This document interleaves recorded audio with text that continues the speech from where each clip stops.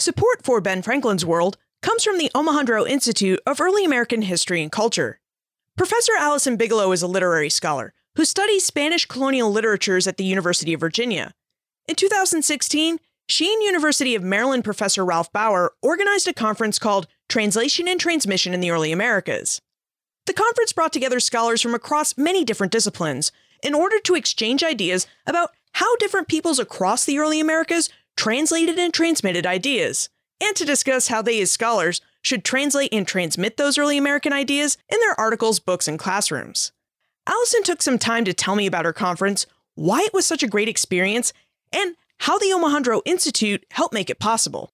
So we had the conference in June of 2016 with about 150 people working on Latin America, Spanish-speaking Latin America, Portuguese-speaking Latin America, Quechua, Aymara, Nahuatl, British North America, Wabanaki, Cherokee, Muscogee, Dutch-speaking North America, German-speaking Pennsylvania, French Imperial, everything. Something like the translation conference, it's focused around a central question, is really good for allowing us to see where we overlap and diverge in our fields. So I am a literary scholar, and I would not have realized how much my work right now is overlapping with art historians if we had not been at a conference like that. Normally, our conferences are organized by our disciplines. So I show up at literary conferences, and they show up at art history conferences, and we often don't speak to each other in a way that's productive. And so a conference like this that's really organized around a question that we all share is really good for helping see things like how we're all working on different aspects of the Codex Mendoza, or how different approaches to the study of literacy and the concept of what it means to read and write and paint in the colonial period is really driving a lot of different research projects.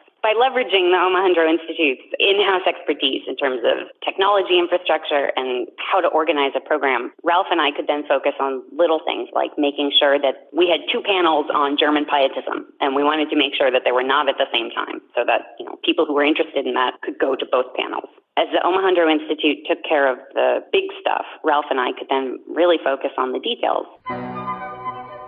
Welcome to Ben Franklin's World, a podcast about early American history with Liz Covart. The study of history is key to understanding who we are and how we can affect a better future. Ben Franklin's World will introduce you to historical people and events that have impacted and shaped our present-day world. And now, here's your host, Liz Covart. Hello, and welcome to episode 110 of Ben Franklin's World, the podcast dedicated to helping you learn more about how the people and events of our early American past have shaped the present-day world we live in. History tells us who we are and how we came to be who we are. Its study tells us about people, how they lived, and how they interacted with one another. Like history, genealogy studies people. It's a field of study that can tell us who we are in a more exact sense by showing us how our ancestral lines connect from one generation to the next. The Doing History series has allowed us to explore how historians know what they know about the past by investigating how they research and interpret history. But can we use the historian's process and borrow from all those tips and tricks our guests have shared with us about how they work to investigate our personal pasts? Today, we investigate the world of professional genealogy, a field of study that also explores people of the past and does so with the goal of providing an exact lineage of how someone in the present relates to someone in the past, one generation at a time. Our guest for this exploration is Joshua Taylor, the president of the New York Genealogical and Biographical Society and a professional genealogist. During our exploration, Josh reveals information about professional genealogists and their research process, where genealogists look for information and the digital resources they use, and the role DNA plays in genealogical research. Are you ready to enter the world of professional genealogy? Let's go meet our guest genealogist. With tidings and wisdom to share about our early American past, here is this week's special guest. Joining us is the president of the New York Genealogical and Biographical Society. He's been a featured genealogist on the television program Who Do You Think You Are? And he's presently the host of the popular PBS television series Genealogy Roadshow. Today he joins us as part of our Doing History, How Historians Work series to explore the world of genealogy and how we can use genealogy to research our early American ancestors. Welcome to Ben Franklin's World, Joshua Taylor. Hey, thank you. It's good to be here. Josh, you're the president of the New York Genealogical and Biographical Society and a professional genealogist. Would you tell us about the society and about the work that professional genealogists do?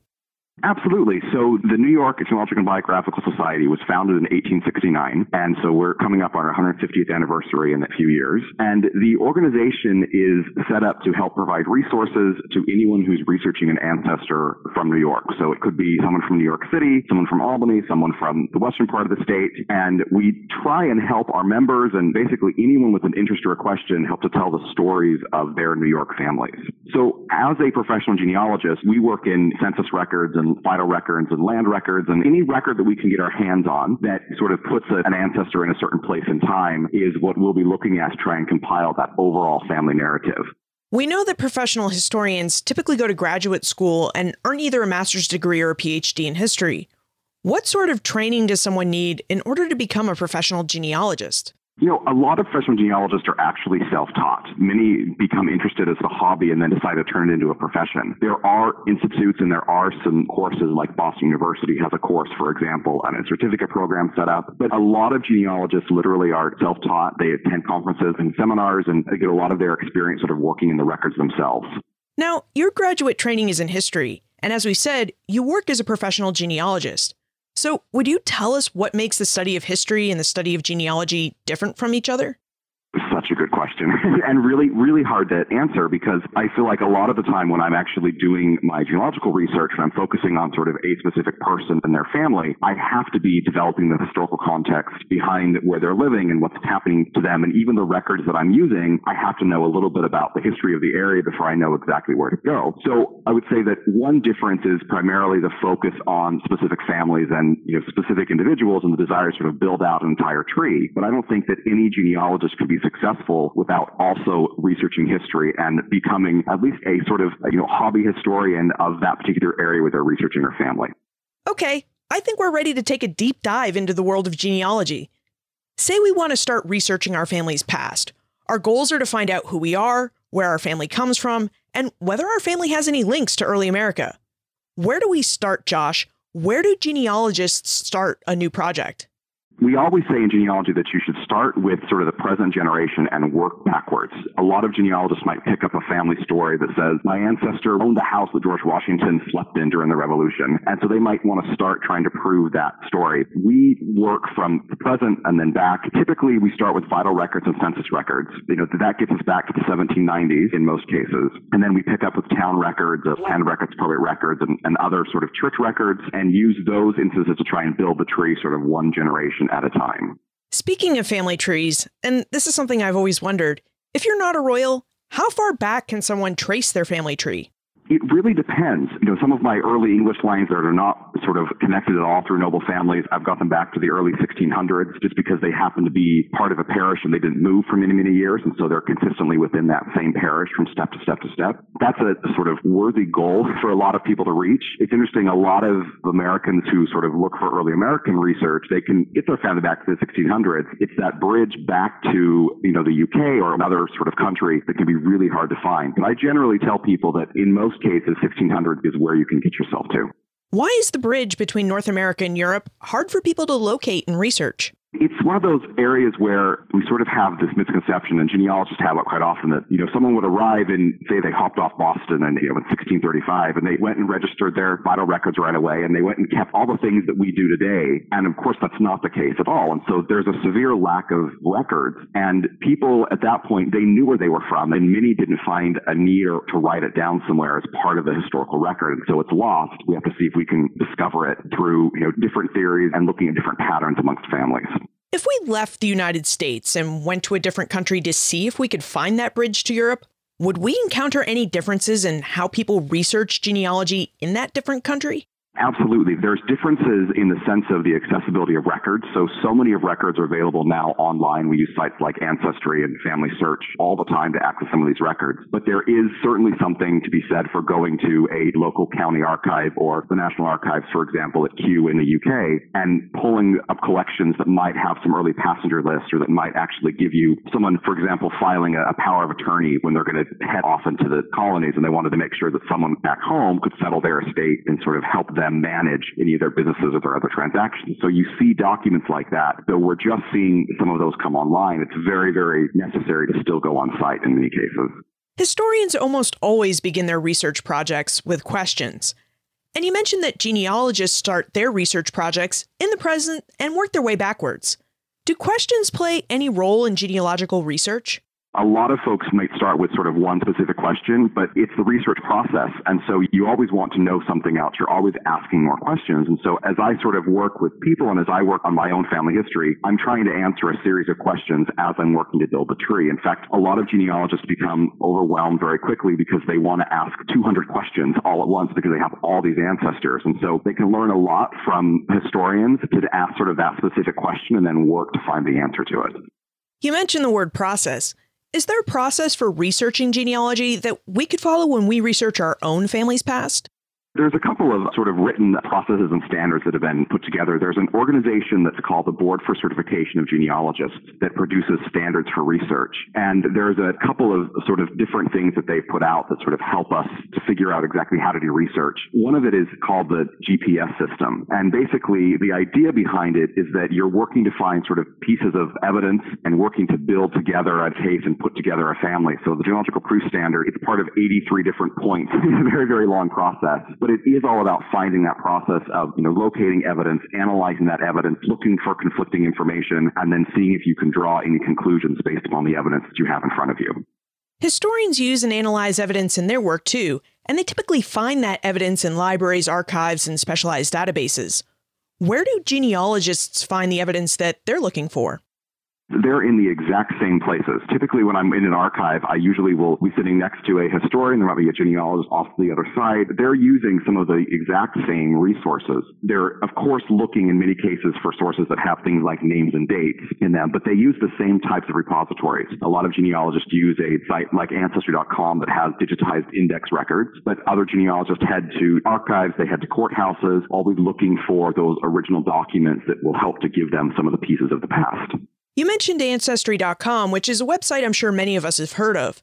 Are there other online resources that we can turn to before we make that expensive trip to a physical archive? There are lots of other resources to turn to. One of the best resources besides Ancestry is a website called FamilySearch.org, which is operated by the Mormon Church. And Family Search is completely free, and it contains the beginning of digitizing the 2+ million rolls of microfilm that they have gathered from repositories across the world. And so some cases that the records won't be indexed, but you can browse those digital images for free, page by page by page, and access a lot of original documentation. There's also a website called MyHeritage, which is very, very good for original records that are sort of outside of the U.S. and even inside the U.S. And then there's a British website called Find My Past that works quite heavily in sort of UK and Irish records, but also has a growing presence in the United States. The Mormons have more than 2 million reels of microfilm genealogical records. That sounds like a treasure trove of information. Can anyone use those records? I mean, will they lend those reels out to our local libraries? So they will allow it to be sent. In many cases, you can't actually get it, but you have to go to a family history center. So some of their satellite buildings they have all around the country, and you can actually go and there's a fee and they'll mail you the microfilm that you can use on site there. That's pretty cool that the Mormons allow anyone to use their treasure trove of information, at these local designated centers.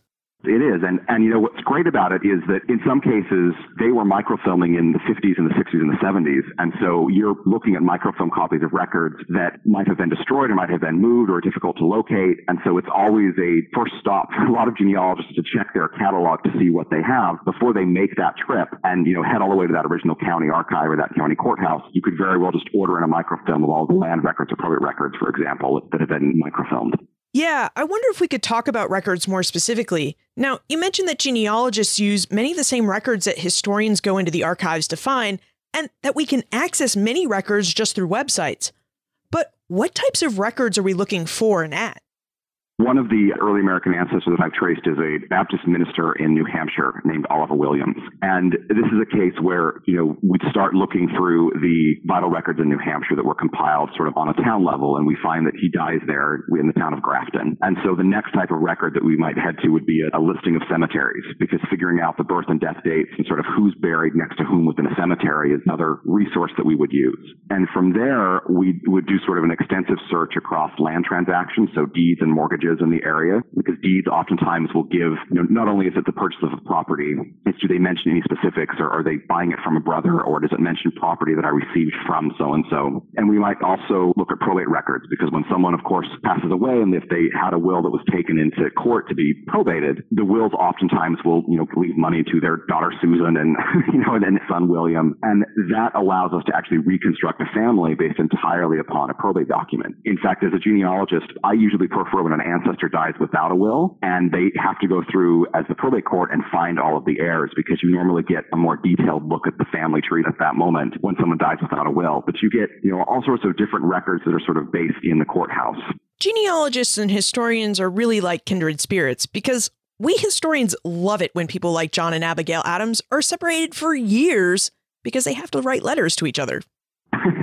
Yes, those of us who are lucky enough to have sort of family collections and letters and diaries we love it, because we can really, really understand the family and understand the relationships, even sort of friends and associates beyond just those related by blood. Now, what happens when you don't have any letters or diaries or manuscripts or even probate records left behind? Because not everyone leaves a paper trail. So where do we look for information about people who left little to no written record? It's a difficult question to answer because it's so regionalized. But the one thing we do is we would do, almost sort of a micro study of that specific area. So, for example, let's say if I have an ancestor who rents a farm in New York, I might look for any records of that landlord that might note sort of the relative that's actually paying rent. So that might be one thing that I could do. We try and figure out what are areas of their life where they might be recorded within a document. Is there a local store account, for example, that might list them sort of coming in every week or every month purchasing supplies? So we try and figure out, what records might they actually be listed in if they didn't actually create the records themselves. So it's very much about understanding their sort of economic and their work as a businessman, and then also looking at other associates and other neighbors. So, a couple of cases that I worked on, there's nothing that this family ever left behind that they actually wrote. But everything that I know about them comes, they luckily enough live next to someone who kept a diary and talked about her neighbors, because that's what you did. And so there's information about that family within someone else's written record. What about slaves? I have to imagine that societies like the New York Biographical and Genealogical Society have records that would allow us to get at the lives of slaves who wouldn't have left much of a written record behind. Absolutely. So there are a plethora of records actually that exist. We find a lot of records for slaves that you'll see within probate. So when someone passes away and they're distributing portions of the estate, you see them within land records as part of sales. And sometimes a specific farmer will actually keep an account book where we've seen registers of births and sort of deaths of slaves within particular regions. And also it just depends on what that family's kept. But even a transactional record that keeps track of business or the production from a farm might include mention of those who were enslaved. In earlier episodes of the Doing History series, we've explored the collaborative nature of historical research and how historians rely on the research conducted by other historians. It seems like genealogists must also rely on the research of other genealogists to further their work on their family trees. Is this true? Do genealogists work collaboratively? And if so, how do you know the information that the family trees compiled by other genealogists contain accurate information?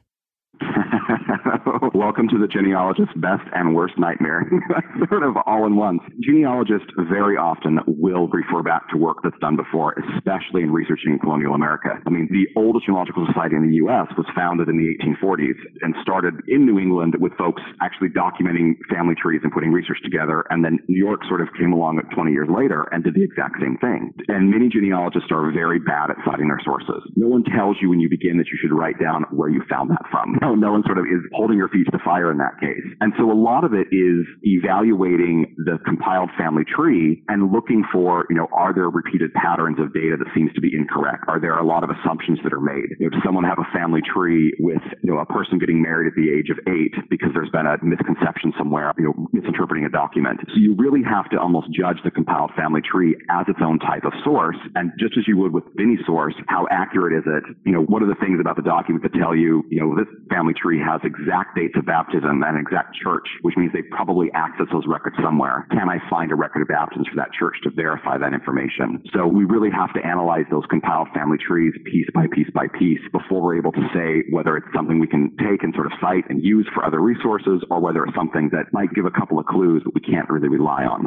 Do we need to verify every step of the family trees created by other genealogists? Or is there some kind of tried and true method, such as I'm going to pick 3 to 5 different generations, verify those entries, and if they all check out, this tree is good.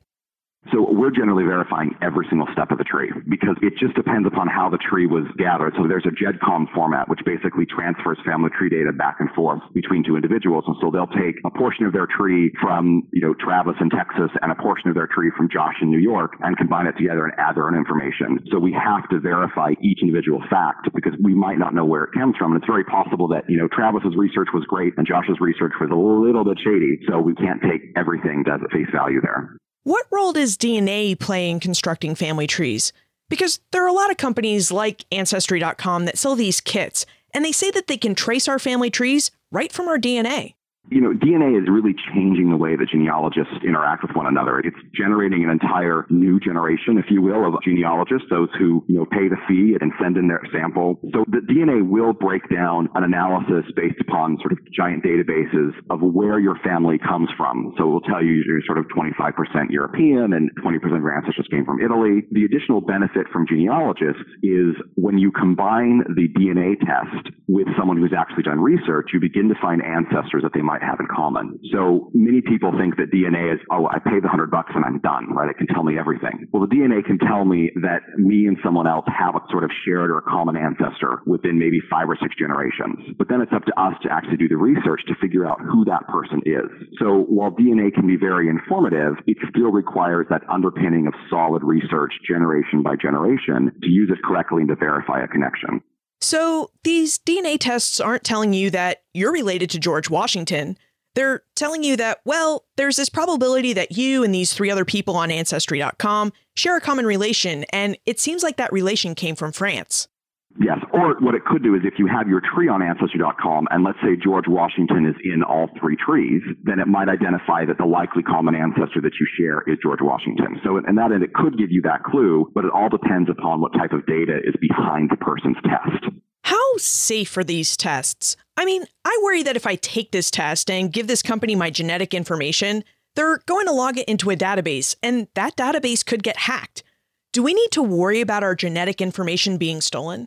It's a really good question and a completely legitimate concern I think that a lot of folks have. These companies have put massive security efforts in place to ensure that that information is protected. I always recommend that folks read the terms and conditions very, very carefully before they do a DNA test to make sure that they understand exactly how that data might be used and also the protections behind that data. There's, Ancestry, for example, is very, very good about sort of keeping your samples distinct and they keep it safe. I don't know personally of anyone that's had a bad experience, but I would, spend some time reading the terms and conditions and make sure you understand exactly what's happening with your DNA sample and especially how it can be used. Okay, so we've explored where to start our research, how we need to verify the data of previous genealogical research, and the wonders and potential pitfalls of genealogy by DNA. Let's now turn to objectivity. Do genealogists need to be objective when they conduct their research? The best type of genealogist is one that can be very, very objective. And sometimes when you're just starting out in genealogy and your question is, I'm trying to prove that George Washington slept in my ancestor's house during the war. Sometimes it's hard for a beginning genealogist to be as objective because we're looking for answers to that question. We're not simply looking for what was my ancestor doing during the war that might answer that larger question. And so I think that the more objective genealogists can be, the more productive they are. And certainly professional genealogists try to be incredibly objective when looking at sources because, even a marriage record could prove certain things, but what does it actually tell you? That it might have the name of a father that was written in. Well, was the father actually there? Is that information correct? So we try and be as objective as possible and not jump to any conclusions. We know that when historians research the past, they have the goal of answering their questions. And it sounds like genealogists have a very similar goal. But historians also hope that they're going to publish books and articles or put together a museum exhibit when they're finished their research. What final goals do genealogists have? What type of final publication or products do they hope that they're going to create from their research? So a lot of genealogists want to actually publish a book on their family. So they might be tracing all of their ancestors, or they might be doing a study where they want to trace the descendants of a particular ancestor. So publication is absolutely a goal for many genealogists. Others have a goal to publish an article sort of in one of the scholarly genealogical publications, the quarterlies that come out that sort of have that vigorous practice for research. And then there are others that do it simply so that they can figure out who they're related to, and then they just want to share it with family family members. Most of us have that great aunt Martha or whoever she is that sort of has all the family genealogy, and they want to gather and make sure that they can share it somehow in a giant tree. So there's a lot of folks that love to produce giant wall charts of their ancestry so they can have that as a conversation piece and make sure that knowledge isn't lost. What do these family history books and quarterly articles look like? Do genealogical publications have a narrative style, or are they just lists of names with vital statistics of the people within them?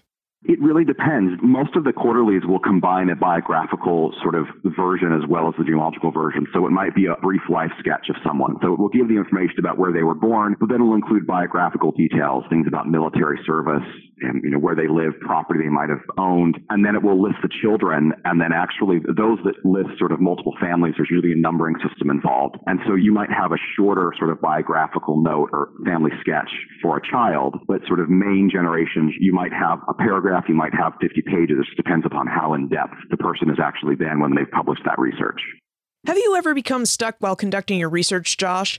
And if so, would you tell us about a time you've been stuck and how you worked your way around the fact that you couldn't find the information you were looking for? I get stuck all the time. It's a matter of my ancestors were not always the best record keepers, and they weren't always sort of top of the record chain in that sense. They didn't appear in everything. Oliver Williams, who I talked about earlier, was a great example. I wanted to know his parents, and all I knew is that he showed up in New Hampshire in the 1780s. And so it seems simple now when I go back and realize that I actually used history to break through that brick wall, because I looked at it and said, okay, he's a Baptist minister. He's showing up in New Hampshire in 1780s. Where is he likely from? And I had looked in Massachusetts and then realized I shouldn't have been looking there. I should have been looking in Rhode Island because of the affiliation there with the Baptist Church. And sure enough, that's where he's from. His birth's recorded there. So in many cases, genealogists can break through brick walls by applying history to their research and understanding the broader context and trying to remove the person from the question and really look at it at a broader perspective. Who were the early settlers in New Hampshire in the 1780s and where were they coming from versus what about just my specific ancestor? So would your advice to a newbie genealogist be to start with the present, work your way back through your family lines, and when you get to an ancestor who lived at a time and place you're unfamiliar with, stop and read a few history books about that time and place? Absolutely. I always recommend that you read the historical studies of a particular area, read the local history to sort of see what's been written about the town, and try and understand the place and the time your ancestors are living as much as you're trying to understand sort of who they are and their birth and marriage and death dates and their relationships. The two really go hand in hand. It sounds like knowing the historical context of when your ancestors lived helped you research your ancestors. Like, you're knowing the history of the Baptists and where people migrated to New Hampshire from helped you think, yeah, I should be looking in Rhode Island and not New Hampshire for the family records I seek. Besides getting ideas about where you might find records to trace your family tree, are there any other benefits to knowing the historical context of the generations of your family tree? I think it really enriches the concept of sort of family history and genealogy. We talked before about publishing, and it's true. A lot of genealogists will publish a book that's full of names and dates, and that's that. When you start to add in that historical context, you begin to be able to tell the story, understanding what was happening during a particular moment in history, and the fact that your ancestor was a part of it. It can lead to additional sources because you realize, I should check that and I should check that. But it also helps you to fill in the gaps between someone's, marriage and death, for example. You might have a birth of a couple of children, but that's, 50-60 years to account for in someone's life in some cases. And so how do you tell that story? Well, you tell it through what's happening around them, the environment they lived in. That's one, absolute benefit that you can get by understanding that context. Yeah, I suppose it is. Because then you not only know who you're related to, but also a bit about the times and circumstances that those ancestors lived in. It's almost like knowing the historical context of your ancestors' lives makes them come more alive. Yeah, I've always said I am not as fascinated by the names and the dates anymore. I'm much more fascinated by the stories. And, what did King Philip's War mean to my ancestor? The fact that he served in it, okay, what did that really mean? What did that mean in the context? What did it mean, for him to leave home and travel? All of those questions that you ask yourselves, you can really learn a lot by understanding that particular event. Do you have any tips or advice for how to locate records or how to conduct research for those of us who might be interested in starting an investigation into our ancestry? You know, the best place to start, honestly, is with the U.S. Census. And that's online at all of the sites I mentioned. So it's at Ancestry, it's at Family Search for Free, it's at Find My Path, it's at My Heritage. And the census, the most recent year available is 1940. And then it goes back every 10 years. And so you can literally trace a family from the 1940s back sort of decade by decade by decade. Once you get to 1850, the census does not include every name of the household. 1840 and back to 1790 just have sort of marks. They have the head of the household and then they have marks based upon the age and the gender of someone in the house. So it gets a little bit more complicated, but it's really, the census is a great place to start. The other place that's great to start is in gathering vital records for your family. Vital records don't always exist everywhere, you know, all the way back to the beginning of a particular area. So you might find that you can only get them back to the 1880s or so, but it still is good to gather that information and see what other details you can find. The next thing that I recommend is talk to your relatives in your family, particularly those who are sort of well connected, and ask them the same question different ways, and then make sure that you ask sort of other relatives for their version of the story and gather that information, because we too quickly, I mean, I started genealogy quite young and I still wasn't able to talk to all my relatives, and I lost out on a lot of the stories and a lot of the information because I just didn't know to ask. So make sure that you're not skipping through those living relatives that can give you great pieces of information. Answers and vital records from your living relatives would be helpful. Because if you go to the early census records, and I've seen this in my own research, you're kind of at the whim of the census taker in terms of surname spellings. Often, you have to wonder whether you're looking at the same families decade after decade, just because the surname is always misspelled. Yeah, absolutely. I mean, this is where the analysis of that type of record comes into play. And so talking to a family member, and sometimes the family member might see something different. So I had ancestors that have first and middle names, and it was my great aunt that said, oh, well, he always went by his middle name, but in the census, he's under his first name. I never would have known it was the same person had I not had that type of information from my own family. Are there other common difficulties that genealogists run into on a regular basis that perhaps we should be aware of before we start our research? A couple of things. One, and you've identified it with the various name spellings. Our ancestors very rarely were the person sitting creating the record. They were either the person being asked to fill out the census form or being asked for information, and someone else was actually handwriting the details and spelling things phonetically. So we always say in genealogy, spelling really never counts. It's all depending upon how you hear a particular name. Another real challenge that genealogists have are missing or destroyed records. So we talked about the census, but the 1890 census is largely destroyed, so it isn't available to us. It becomes a major gap in the records between 1880 and 1900. And so with that, the sort of lack of records, you know, the lack of early marriage records or birth records in New York, for example, is something that we run into all the time here at the New York G&B, because there just are not, you know, civil marriage records recorded in 1840 and 1850. So that's one thing that really trips up a lot of genealogists. By chance, does the problem of not having early marriage records in New York relate to the problem that I faced when I researched my dissertation in Albany? The fact that the New York State Capitol fire in 1911 ate lots of records? Yes. And genealogists will often try and sort of recreate records or find different substitutes for missing records, like, you know, the state census records that were lost in that fire. Copies that were available at a local level have been identified and sort of digitized, or at least within finding aids, so we know where there's a surviving copy of the census. But yeah, that 1911 Capitol fire wreaked havoc for historians and genealogists. Yeah, tell me about it. It's kind of like a rite of passage, though, for anyone who studies New York State history. You go up to the State Library and Archives and ask for records, and they hand you a box of charred material. Yes, absolutely. Now that we've addressed one of the many hiccups one might experience while researching their family tree in New York, are there any other states or localities that have famous instances where a sizable chunk of their records have been destroyed? There are certainly several counties within the southern states that during the Civil War, as courthouses were destroyed, literally you'll find that land records don't start until sort of 1866 or 1870, even though they were recorded, but they were destroyed during the war. So just as, you know, we're always very worried as genealogists about record destruction within a courthouse or within a particular archive, there are areas within the southern states and even outside of the region where there's been a courthouse fire that's destroyed a long series of records that we simply can't replace. It seems like this is where consulting a local archive or a resource like the New York Genealogical and Biographical Society would be really helpful, because I have to believe that the people working there must be quite knowledgeable about how to find the same information by looking at other sources.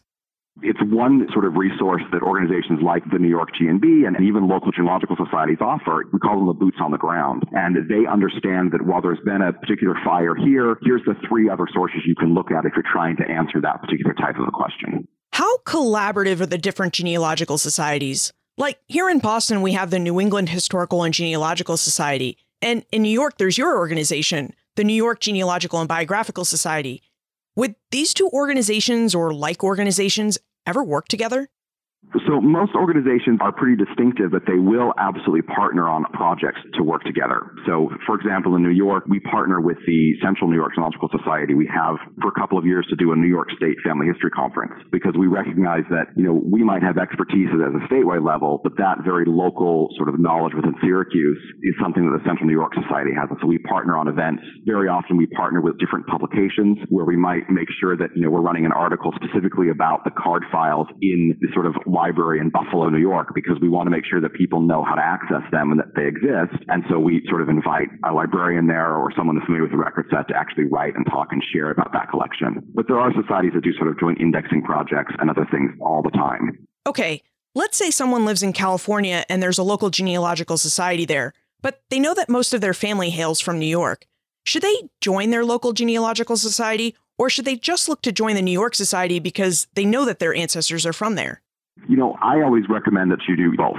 So heading to a local society, and sometimes there's a misconception among genealogists that the local society only has records for that particular area. And the only way I'd want to join it is because I have ancestors in that area. And that isn't always true. They're a gathering point for education, for seminars, for publications. And it's very possible they have a special interest group that focuses on researching, how do I research my New York ancestor if I'm living in California? So they can be great resources in that case. Before we move into the time warp, are there any questions about genealogical research or common issues that people ask you about all the time that I somehow missed? You've been very thorough. I think the point about DNA is important for everyone to remember, just that, DNA is an amazing science and it's developing, it's getting better and better for us, but it isn't that be all and end all answer yet. It still takes that very, very thorough and methodological approach to research. Genealogists oftentimes, I think, are accused of, going in and grabbing the names and dates and then leaving. And actually, genealogy more and more today, it is the study of people, it's the study of sort of their families, but it's also that wider context and that wider picture. And so I think there's a lot more storytelling happening in genealogy than there was, even 5 or 10 years ago. Let's move into the time warp. Normally, this is the fun segment of the show where we ask you a hypothetical history question about what might have happened if something had occurred differently or if someone had acted differently.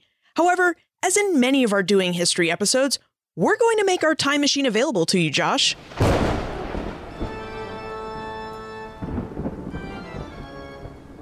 The time warp. Historians can't predict the future, but they can speculate about what might have been.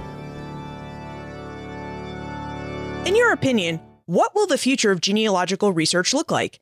What types of records are we creating today that will prove useful to future researchers? And what types of tools and access to records do you think that we can look forward to as we continue to advance into our digital age? So I think one thing that's going to be very interesting in 50 years or 100 years is when folks begin to use social media as an archive, as a research technique. We always lament the fact that Facebook and Twitter, you get everyone's personal details, and I really don't care what someone had for breakfast. As a genealogist, I really care what someone had for breakfast. So it might annoy me at the moment, but think about your great-grandson, discovering you and discovering what you were doing every day and all the pictures you're taking. Imagine sort of accessing Facebook as that archive to figure out who they were, just as the way that we access the vast databases of censuses and family trees today. So that's absolutely going to change. And I think we're going to have more tools that have to do with indexing. So as we work to master the ability to automatically index handwriting. Right now, we have OCR that indexes sort of type, but if you can leverage that technology towards handwriting, you'll be able to provide a deeper level of access to a lot of historic records. So it means that my genealogical quest is going to be a matter of, how do I sort through all these different tools and all these different sources rather than necessarily trying to figure out where they might be located, because we know to index and identify so many of them. I can only imagine what my great-nieces and great-nephews are going to find when they access my social media accounts. They're going to find that I was obsessed with history and the Red Sox and that I loved my dogs. And, we try and find those details as genealogists all the time. I would love to know what my, great-great-great-grandfather did on a weekend. What did he consider to be a fun Friday night? I would love to have that detail. And we're leaving those records for future generations within our social media. So it's going to be fun to see what our descendants will discover about us. Yeah.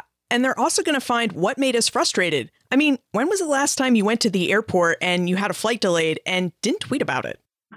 That's very, very true. And the fact that all of our banking and all of our travel is electronic, I mean, they're going to be able to figure out where we went and where we were going and how much we paid for our dinner and what we had for dinner. I mean, those are details that are sort of amassed now. Just imagine that type of an archive. Before we conclude, would you tell us what aspect of genealogy you're researching now? And perhaps you could also tell us whether Genealogy Roadshow or the New York Genealogical and Biographical Society has any special episodes or events coming up. I actually right now am tracing a circus performer in the 1840s who was born in Illinois and died in Bombay, India.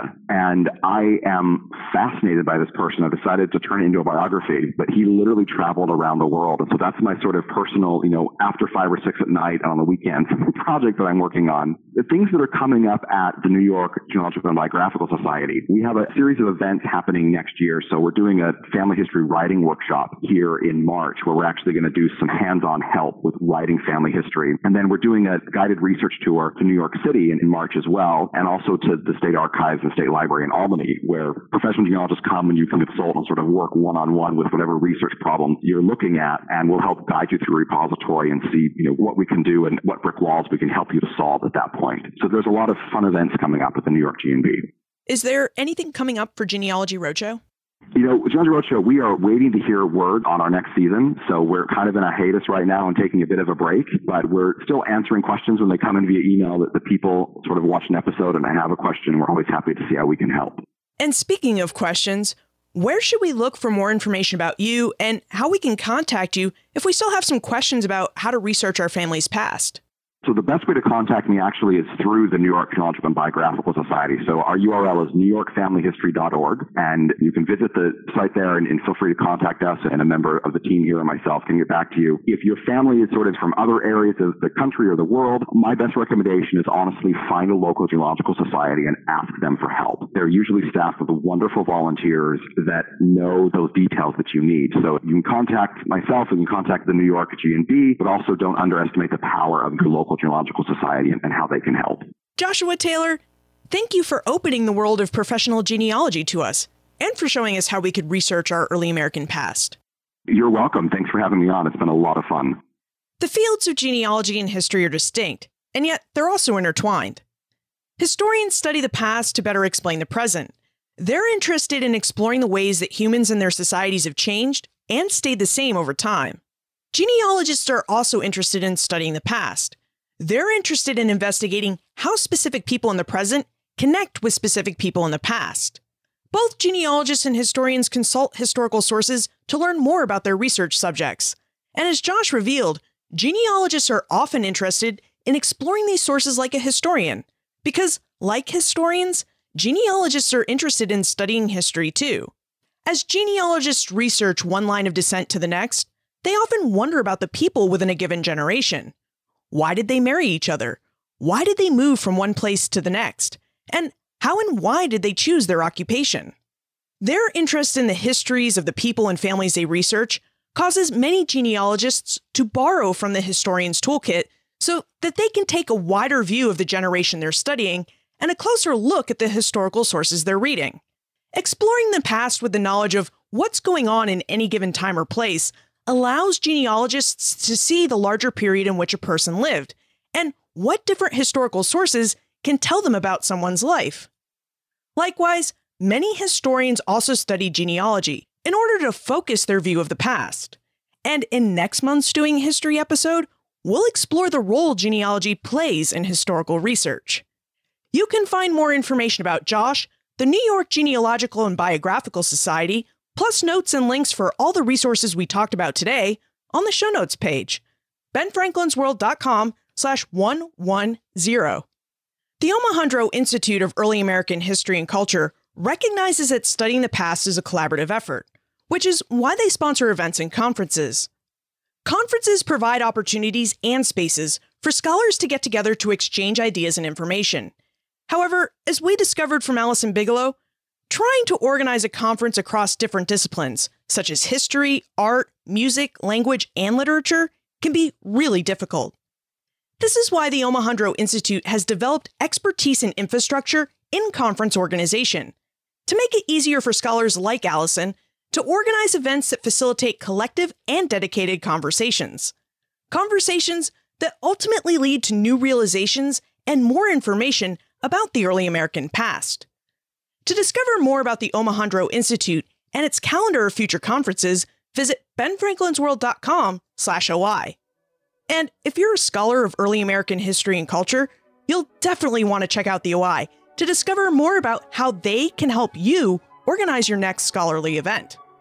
Finally, have you researched your family's genealogy? Technically, this is something I'm supposed to do for my family.